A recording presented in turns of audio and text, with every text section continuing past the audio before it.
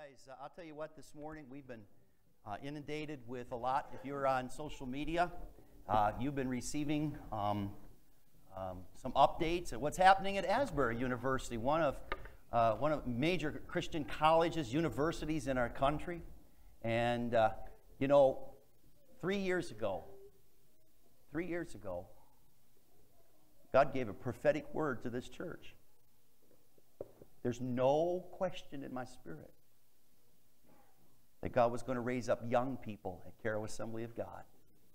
And it was not just me receiving it, it was another minister who came and shared it with me. He said, I had to come to Carroll, give you lunch, so I could share what God has stirred on my heart for your church. He and I weren't that very close, but he certainly knew he needed to come and see me. And I believe, church, do you believe with me? See what God is doing? God is raising up our younger generation. And so I'm thankful. It can happen in every church and should happen in every church. Amen? A sign of a healthy church is a generation of young people who are taking the charge and saying, I'm going to live for Jesus. I'm going to, as the song said this morning, draw close to Him. And would you agree with me this morning? That's exactly what we're hearing and seeing happen. People are being drawn to Jesus. Today I want to talk to you about encountering the righteousness of Christ. Because in all of this, as I've been praying this week for this service, and believe me, I've been praying for this service all week long, and asking God what would He have for me to share with us this morning. That I believe that what we are witnessing today, not just in young people, because guess what? As Josh so eloquently said, us older group, the old guys, all right? We can learn and gain encouragement, and as he said in the video this morning, we should be praying for them. So guess what I'm going to be doing, especially on Thursday, throughout the day. Those of you that come and join us at Thursday Bible study, guess what we're going to do Thursday together? We're going to pray for our younger generation. Lord, let it start in our own church. Let it start among us. Let it start in every church of our community. As I have been witnessed to many of my minister friends that I have fellowship in our district. They're all kind of in the same place I am this morning. Lord, just move. I received a personal text from our district superintendent this morning. He said, I'm praying especially for Carroll Assembly of God and for your church this morning. And I'm telling you what, I got a text from my pastor.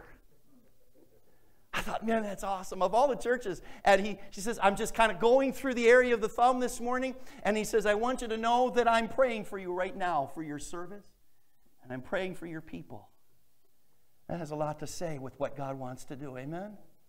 So I came walking through these doors saying, God, I got a word I want to share. And I don't know how I'm going to do it, but the Holy Spirit's going to help me share it. And I want you to leave here today with something that's stirring in your spirit that won't just stay in your spirit till midnight tonight, and Monday everything's back to the way it used to be. Because when God gets a hold of your heart and life, things can't be the way they used to be. And the church as a whole is getting used to the way things just are. You saw from the video clip 50 years ago a great move of God among a generation. And I believe this morning that God wants to move in another time, in this time, in another generation. Can you say amen? I believe it. I tell our young people, man, you guys got life group tonight? I'd like to be a part of your life group. Not just because I want to be younger, Josh. But young people, come to life group tonight. Take what's going to be shared this morning and then meditate on it. Tell your friends. Come, how many of you know that we could have revival break out on a Sunday night at 5 o'clock in the basement of our church, right? Can we? Could it happen? Absolutely. We like to eat. We like to have Bible study. But the work is praying. Praying one for another. And so this morning, what does Matthew 5:6 say? Blessed are those who hunger and thirst for righteousness, for they will be filled. That's a promise. It's a conditional promise because you have to hunger and thirst for it. There is that part of our life that can be measured.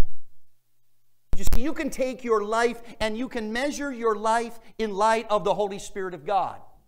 Have there been times in your life you feel like, man, I've been kind of slipping. I've kind of been careless. Do you know what I'm talking about?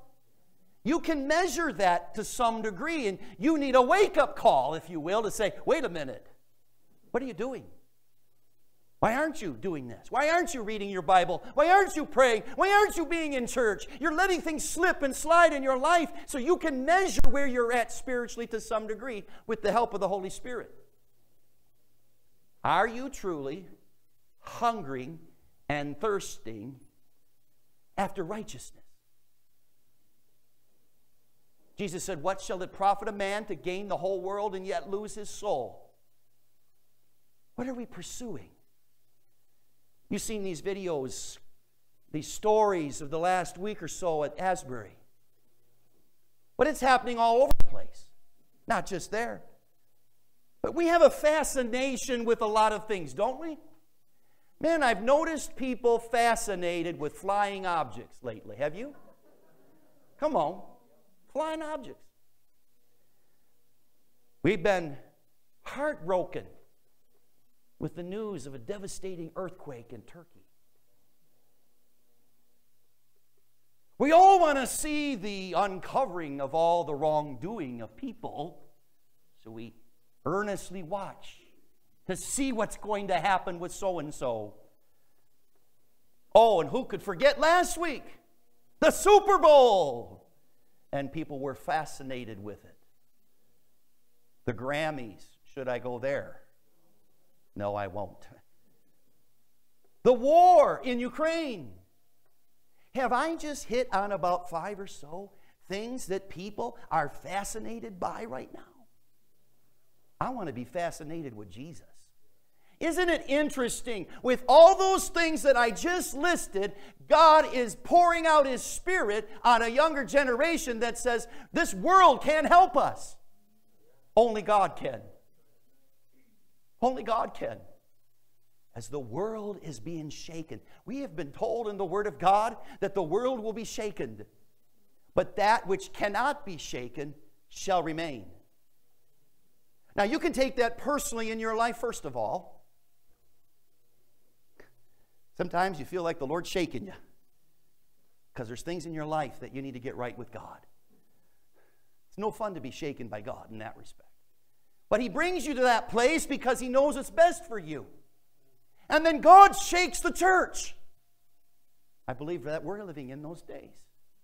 He said, judgment begins in the house of God. What shall it be for the world?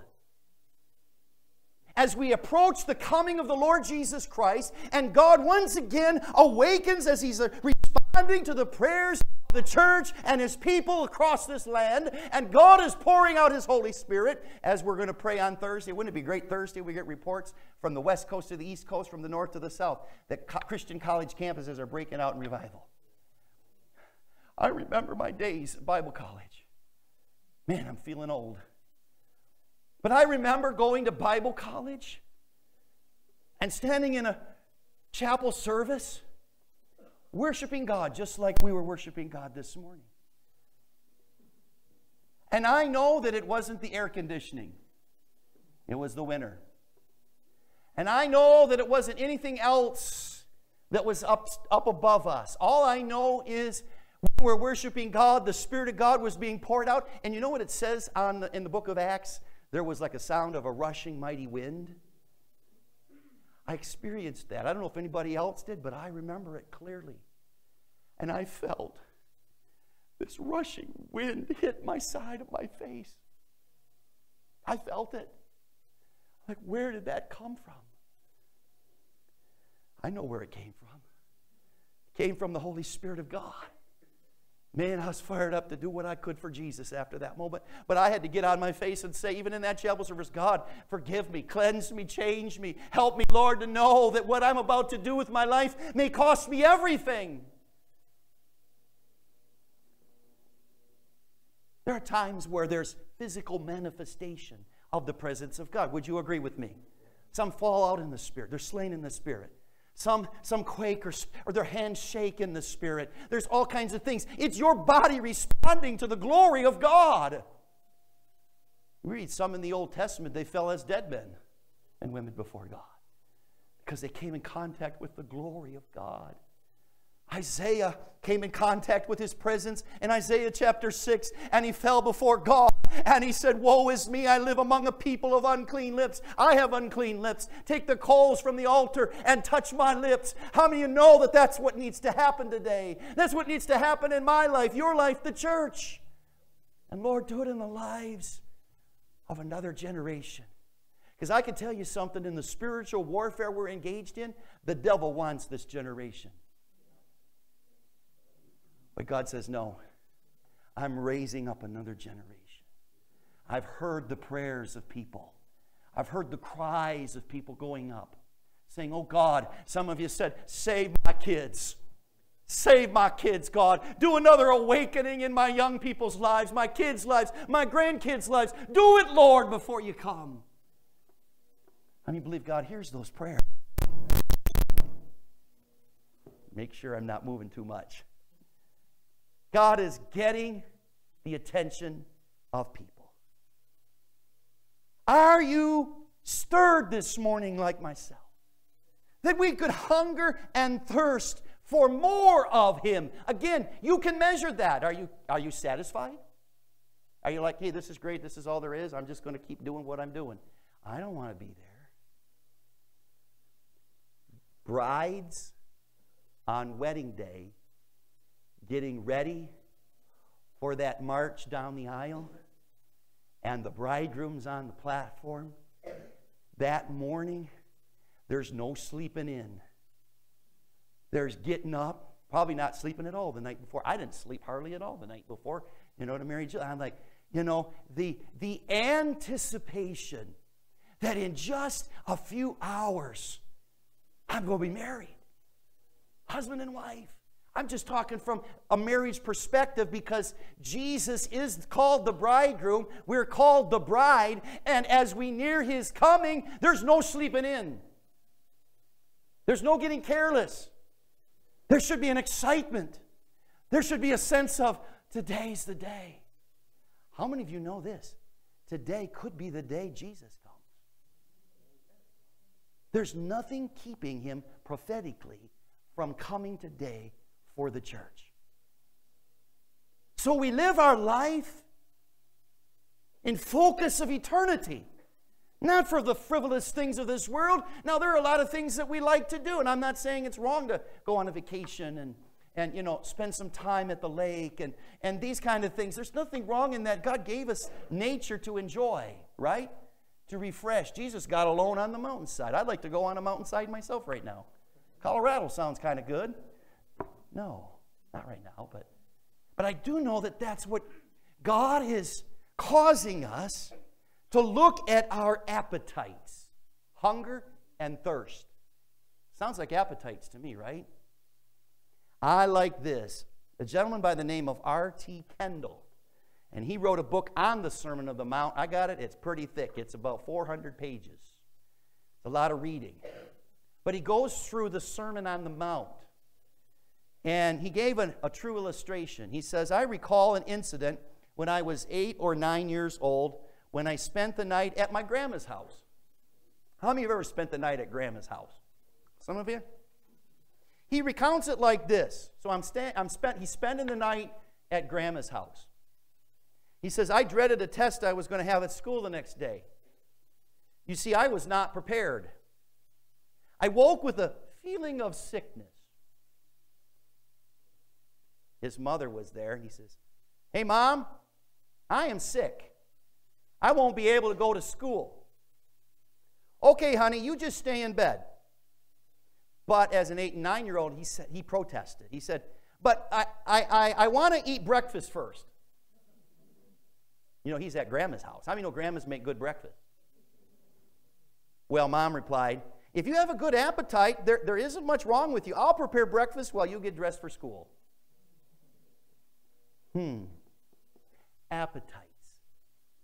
Desire. I've always said people will do what they want to do. People do crazy things. Have you ever done something crazy? No, you don't have to tell me now. I would love to hear some of it. Shake my head and wonder. why some of you are still alive. Some of the crazy things that you've tried and done.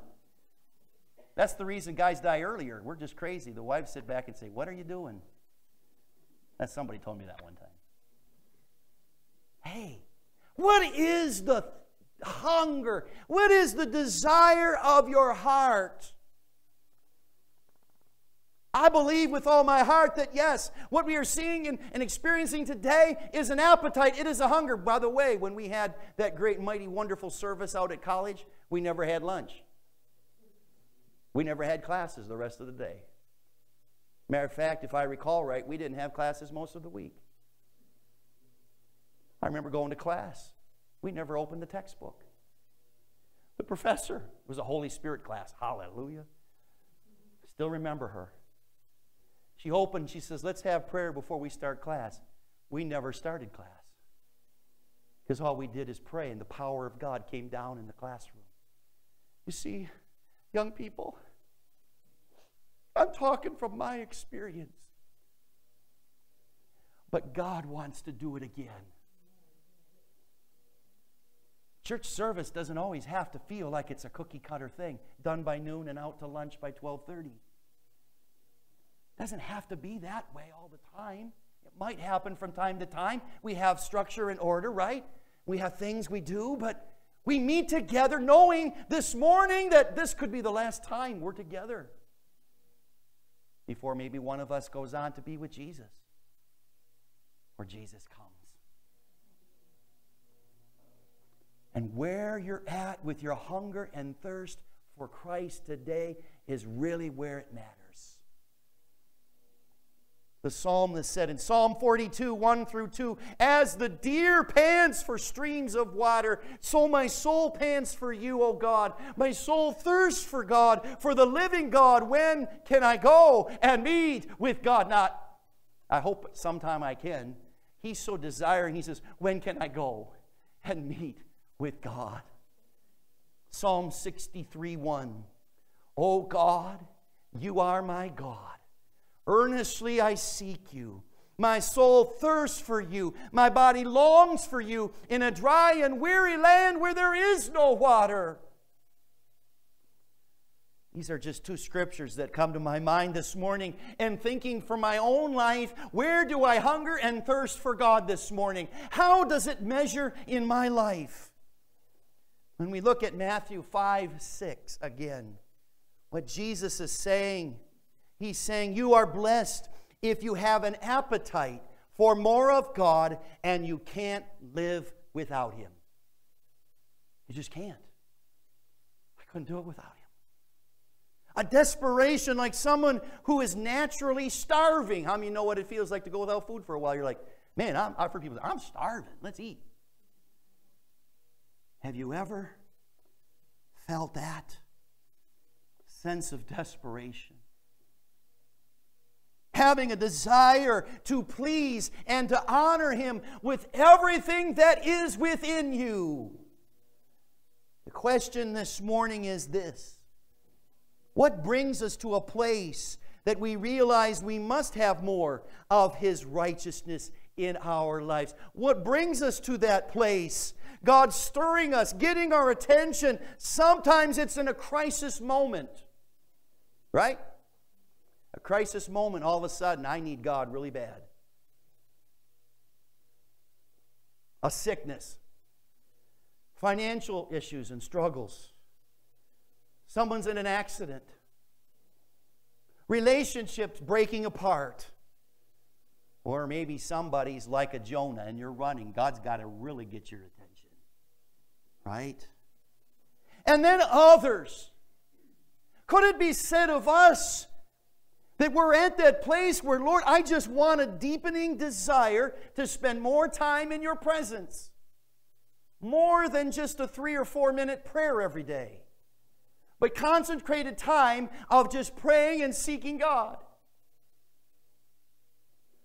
Like yesterday when I pulled it after I went and ran an errand and had my car and I pulled in the driveway, I couldn't get out of my seat. Me and Jesus had to talk behind the steering wheel for a while. Have you ever had that happen to you? Lord, I can't even get out of this car right now. And then the Holy Spirit began to just drop things into my spirit. We got to have a hunger and thirst for God right now, church. Replacing of the appetite of the world, its desires and passions, for an ever-increasing righteousness of God. Because it's more than just experiences here and there. It is a growing thing of a growing internal work of the Spirit of righteousness in your life. People don't like to hear that sometimes. They just want it quick and easy. I want this pop-in, pop-out experience with God, and everything's okay. Like your 6-month checkup. That's not what this is. Let me tell you 2 things this morning. Come on, as far as notes. Let me tell you, first of all, what this righteousness is not. We talk about now, blessed are those who hunger and thirst for righteousness, for they shall be filled. What is this not? First, before, and then we'll tell you what it is. This righteousness he's talking about is not what I call saved righteousness. There's 2 of them that are going to pop up there on the same screen. It's not saved righteousness. Now, what do we mean by that? You are made righteous, right? Sins forgiven, cast away. You know the scripture, as far as the east is from the west, your sins are removed from you. You receive Christ in your life, you become what? The temple of the Holy Spirit of God. How many of you know, as a believer, you're the temple of the Spirit? There's a big word for this. It's called justification or justified, right? I learned from my dad. He told me years ago when I was a kid, he says, justified means just as if you didn't sin. Your sins are washed away. You're made whole. Some call it a credited righteousness. A righteousness in a standing before God that you can come boldly before Him to find help in your time of need. Your righteousness? No. The righteousness of Christ. Clothed with it. I'm His child. How many are the child of God this morning? Wave at me. You're a child of the King. Hallelujah. You have a saved righteousness before God. 2 Corinthians 5:17, therefore, if anyone is in Christ, he is a new creation. The old is gone, the new has gone. I'm so thankful this morning for this new righteousness in Christ, a new life in Him. But no, blessed are those who hunger and thirst for righteousness, so they shall be filled. We're not talking about a saved righteousness. You're already there. Is it a moral justice? How many of you would like to see moral justice in the world today? I would love to see more moral justice. Scripture that addresses this very need for moral justice and righteousness, if you will, can be found in Proverbs 14:34. What is the scripture? Many of you already know it. Righteousness exalts a nation, but sin is a reproach to any people. What exalts a nation? Righteousness. Moral justice.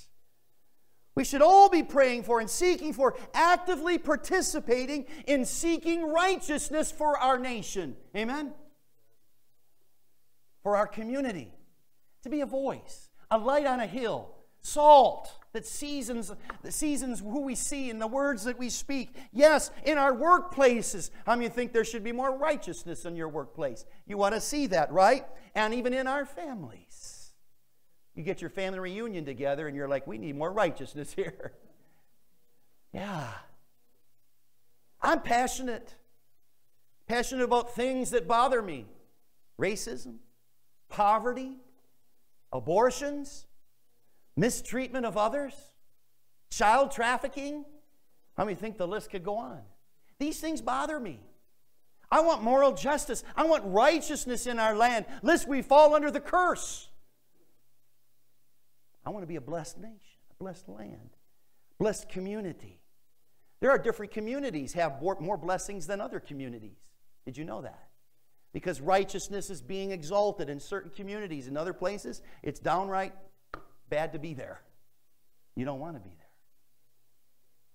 So yes, but blessed are those who hunger and thirst for righteousness, for they shall be filled. It's not moral justice we're talking about. And number 3, it's not an outward act, the outward acts of righteousness. We all should be living out our faith. Correct? Living it out, and we do that by what we call acts of righteousness. acts of righteousness. And those acts of righteousness are following close beside that whole subject of obedience to God's word for your life. But here it is, church. You got a choice to make. You got a choice to make. A choice about your Christian faith. What will you do with your Christian faith? What are you doing now with your Christian faith? And the disciplines of your life. Righteous disciplines. How many know there's some righteous disciplines? Well, I'm told to be a giver. Don't hold on to my money. I'm supposed to be a tither. Someone who gives my offerings. Those are acts of righteousness. Obedience. I attend church. Yeah, you're here, so I don't have to ask you. Yeah, I attend church. That's an act of righteousness. You make a decision. You make a decision to go visit the sick this week. That's an act of righteousness. To serve others and to serve the church is an act of righteousness. How about this? Jesus said to give a cup of cold water in my name. You do it as unto me. Think about these things. These acts of service. Outward acts of righteousness. But let me remind you of Titus chapter 3 and verse 5. And Titus was really good at his letter to talk about doing good works as the body of Christ. He said, He saved us, referring to Christ, not because of righteous things we have done, but because of His mercy. I'm thankful for the mercy of God. None of us would be saved. None of us would be ready to meet God if it wasn't for His mercy. We're all undone. Amazing grace, how sweet the sound that saved a wretch like me. It's not all the righteous things that you do, and yet these are things that must be done as an outward sign of your faith, because James chapter 2 verse 26 says, faith without works is dead. Faith without works of righteousness is dead. But you cannot rely only on works of righteousness to make heaven your home. It's a heart matter, a humbling matter, a surrendering matter. So blessed are those who hunger and thirst for righteousness, for they shall be filled, is not referring to the outward acts of righteousness, although we should be wanting to do that all the more. Lord, let me be your hands, and let me be your feet. Let me be your voice. Let others see Jesus living in me. Are you with me? That should be what we want. But that's not what Jesus is talking about. So let's switch gears to the second one. Let's talk about what this righteousness is that we are to hunger and to thirst for. What is it? First of all, it's a humbling righteousness. What do I mean by that? This righteousness that I seek is not about impressing others. Would you agree there's a lot of people who want to just impress other people? If you're humble before God, and I preached on humility. If you didn't hear it, you can go back and listen to it. I preached on humility, an absence of smugness, of haughtiness, of arrogance, of legalism. I mean, think the Pharisees were not living out humble righteousness. They weren't. If you're seeking the righteousness of Christ, you're not looking over your shoulder to see if somebody's watching you. You know, those Pharisees, look at me worship. Look what I give. Look at all these things that I do. You know, or look at us as a church. Man, you know, see what we're doing. See how we're living. That's not what this is. Jesus is talking about a humbling righteousness. After all, the verse before it talks about being meek. Hello? Meek. Now we talk about seeking righteousness. It doesn't matter if you're noticed by others or rewarded on this earth for your life of faith and sacrifice. In heaven, that which has been done in secret shall be made known. Crowns will be given that you had no idea about what people had done on this earth. What is most important to your Heavenly Father for you in your relationship is that your Heavenly Father is watching you, regardless of anyone else. You walk into the doors of the church, it's not about who's here and who's not. I mean, yes, if someone's not here, you should reach out to them and find out why and pray for them. But it's not about a checklist and say, well, I'm a little bit better than so-and-so because, man, bless God, I'm in church every Sunday and I give and I do this and this and this. You're no different than the Pharisee. Humbling righteousness. And when I get to heaven and I've laid my treasures in heaven, all of those treasures that Jesus says lay up in heaven, I'm going to take and lay at the feet of my Jesus. Because I'm not going to be comparing one person's storehouse over another. We just want to be with Jesus, the one who died for us, the one who gave his very self so that we could enjoy eternal life with him. Sacrifice, a life of faith, a humbling. This is what we desire. And speaking of those mentioned in Hebrews chapter 11, when you have time, you can read Hebrews chapter 11 again. It's a wonderful faith chapter.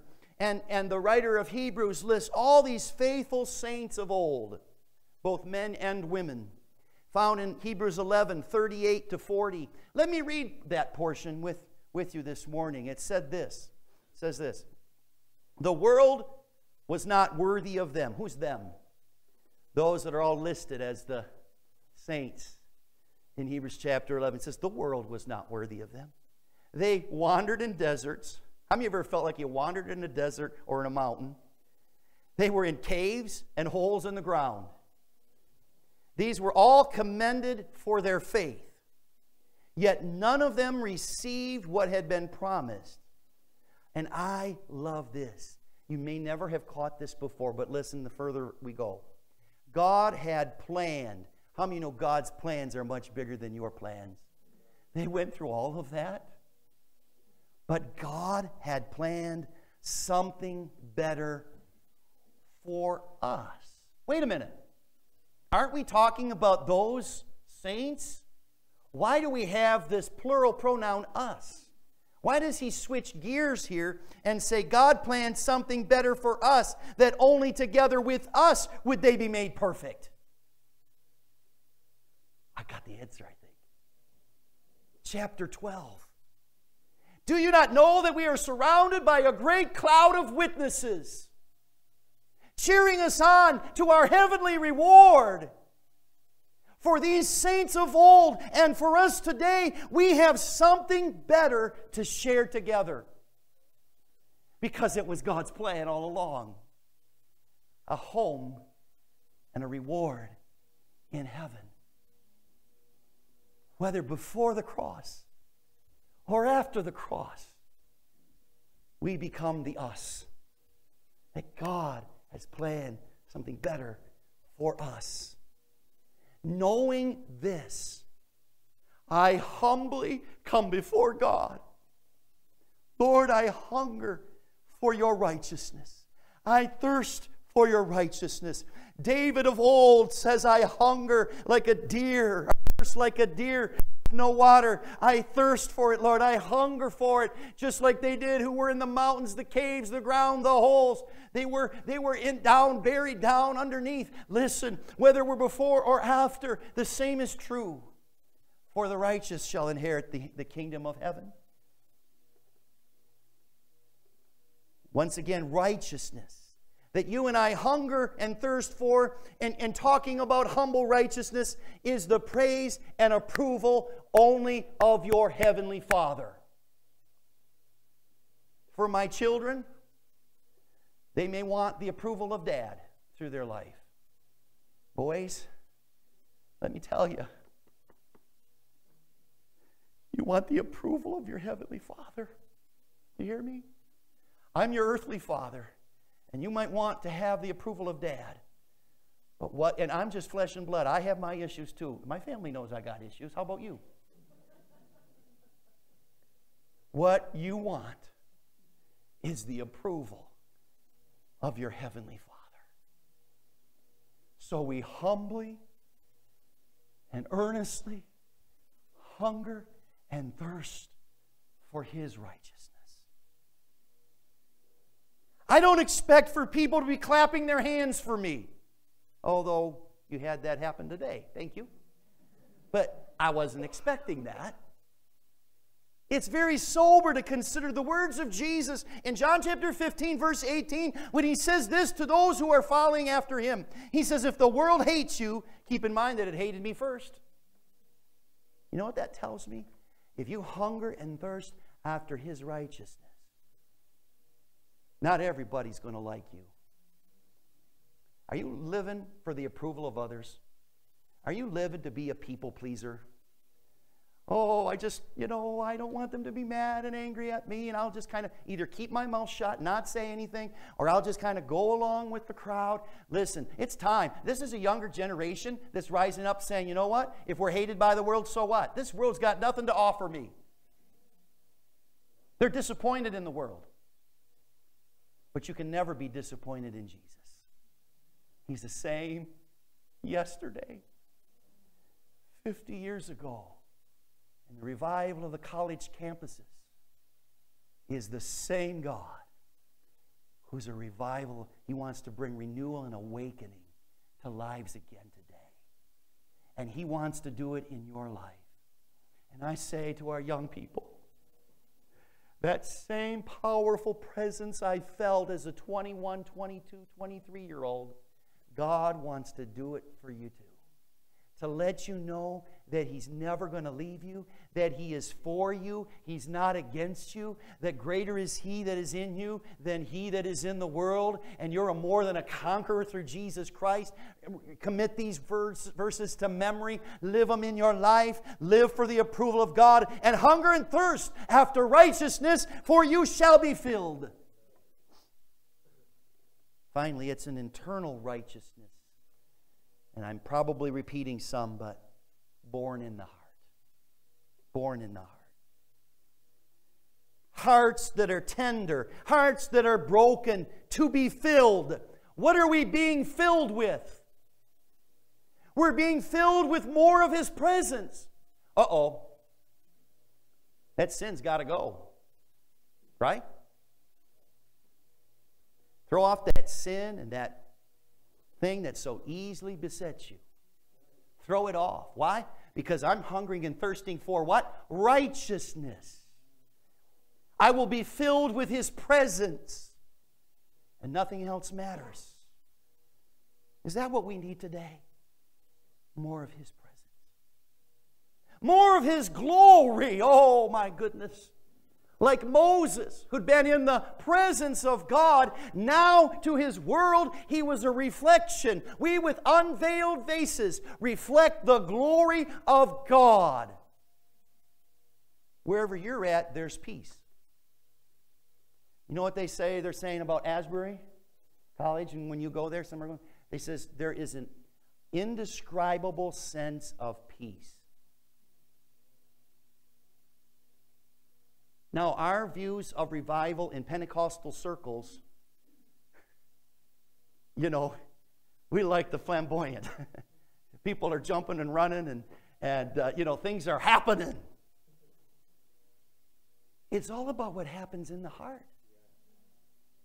I think what's amazing is what God is doing is not simply from what we would call a Pentecostal perspective of awakening, but it is flowing into denominational territory that we haven't witnessed. Young adults, you haven't witnessed it in your lifetime.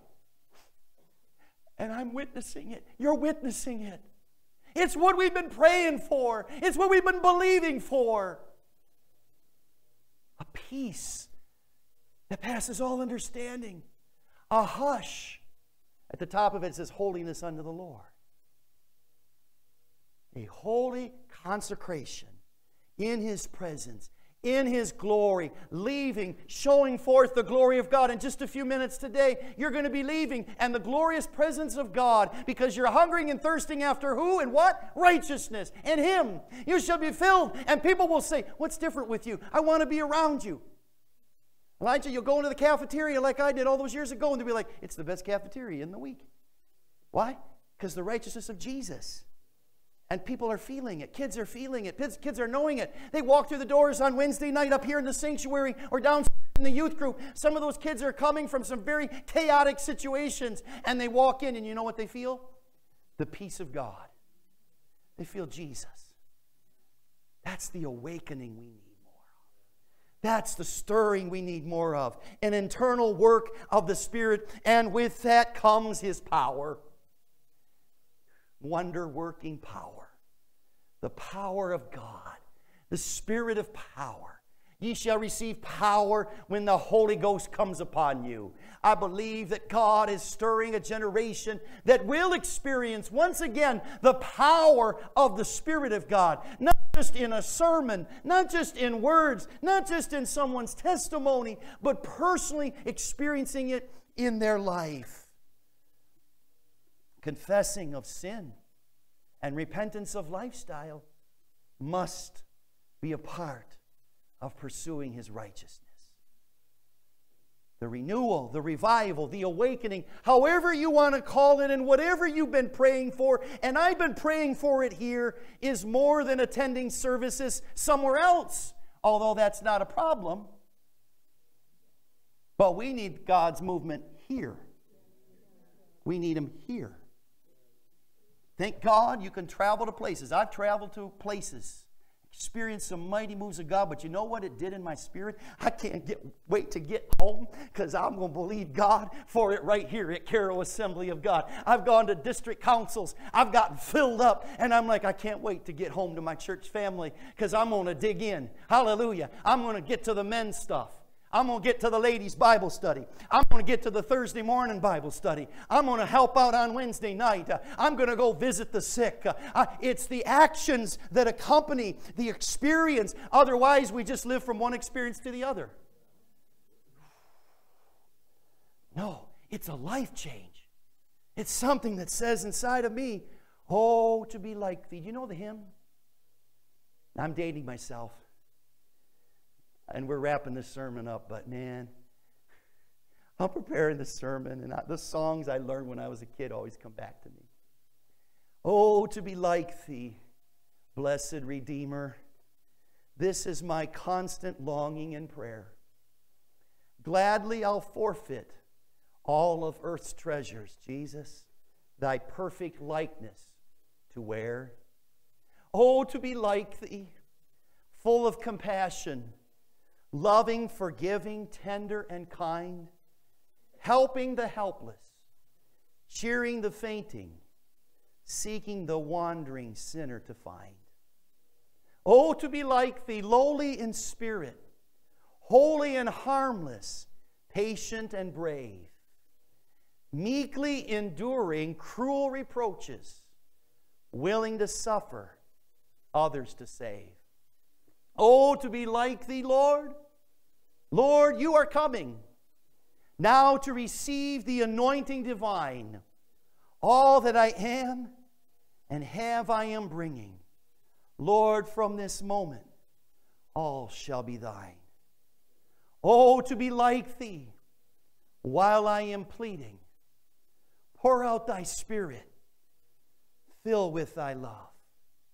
Make me a temple meet for thy dwelling, fit me for life and heaven above.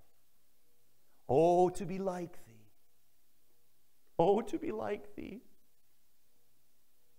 Blessed Redeemer, pure as thou art. Come in thy sweetness. Come in thy fullness. Stamp thine own image deep on my heart. Would you bow your heads with me this morning? Father, let that be the prayer of every heart here today. That you would stamp your very image upon us. Lord, that we, as we hunger and thirst after you, would say, less of me and more of you. Lord, may you consume us in our pursuit, and even as we pursue you, draw us closer to you. for we want to become more like you. I come back as we're praying and our heads are bowed. I come back to the scripture again. To hunger and thirst for righteousness, you shall be filled. Heads bowed and eyes closed. I have a paraphrase I want to read to you from this verse. Deeply joyful, spiritually whole are those who actively seek right relationship with God, and in so doing discover that He alone can completely save and satisfy your soul. I want to know this morning, their heads bowed and their eyes closed, and this message that God has birthed on my spirit is for all of us. Maybe you're here today and there's an emptiness in your heart. There's an emptiness in your soul. Jesus wants to come in there and fill you. He wants to forgive you. He wants to cleanse you. He wants you to know that He loves you. He knows you by name. He wants to come and reside in your heart and life. He wants you to know that you don't have to live with the guilt and shame of past sin and mistakes. There's no condemnation in Jesus Christ. Your life can be made new. And today, if you're here, you're listening, and you know today that you need your heart and life right with God. You know today that you want to ask Jesus to save and forgive you, to make you new and to reside and come and be in your heart and life today. You need to make that decision, and you say, Pastor Dave, remember me. I'm making that decision right now. Raise your hand up real quick and put it down. Say, I'm making that decision. I'm making that decision today. Hallelujah, Jesus. Hallelujah. Thank you, Lord. Thank you, Lord. How many today would say, Pastor Dave, I want to join you with this. I want to hunger and thirst more for the righteousness of God in my life. I want that more than anything else. Raise your hands. Maybe raise both if you have to. Lord, that's me. Lord, I want everyone to stand this morning. And how we're going to close the service this morning, as we've been doing of late, is we're going to make a stand for this. We're going to make a move for this. And I'm going to ask you if you'd come and join me, because I'm going to stand up here and I'm asking God to do that in my life. I'd like to pray with you if you want to be prayed for as well. But as we begin to sing, Draw Me Close, how many of you want that? Come on up right now. If you raised your hand, come and join me right now. And we're going to come and we're going to step forward here. Hallelujah. What I want you to do right now is lay your hands on some that are around about you. And I want you to begin to raise your voice. And I want you to begin to pray for them if you're comfortable with that. Maybe some are like, I'm a little quiet. That's okay. But I want you to lay your hands on people, around your brothers and sisters. And I want you to begin to pray for them right now. Come on, church. Let's pray for one another. Oh, God, we pray for one another. Lord, we believe you right now. Oh, God. Lord, that you're doing a work and a miracle in lives today. That, God, we are desiring you. Lord, that we are thirsting for you. That, Lord, you will fill us. Lord, I pray for a filling of the Holy Ghost and your righteousness upon every heart and life today. In Jesus' name. Hallelujah, hallelujah. Hallelujah. Father, I just pray, oh God, I pray right now in Jesus' name that, Lord, that this is the hour. Lord, the prophetic that you have spoken over our church, the prophetic that you have spoken over our church shall come to pass. Lord, I believe it. I believe it even now that, Lord, you're raising up a generation. Hallelujah. Empower them with the Spirit of God. Empower us, Lord. Help us, God, to pour into the lives of others. In Jesus' name, Lord, give us a greater opportunity to share our faith, to witness of what God is doing in our life and in your church. Oh God, I pray this in Jesus' name. Lord, may you be everything to us. Everything to us. Oh God, keep our eyes turned towards you.